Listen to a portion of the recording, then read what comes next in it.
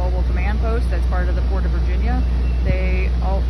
Which is available to our youth. So they help facilitate the logistics, the coordination of the search and rescue.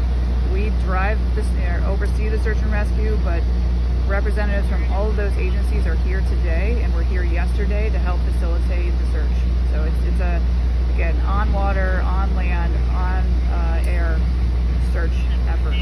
Visibility is impacted sometimes with the storms that come through, but we, again, remain consistent and we're continuously searching. We try to plan around those storms. They may need to cease the salvage operation if there's lightning in the area, but again, all of this is coordinated through the commands as well as those responders on scene.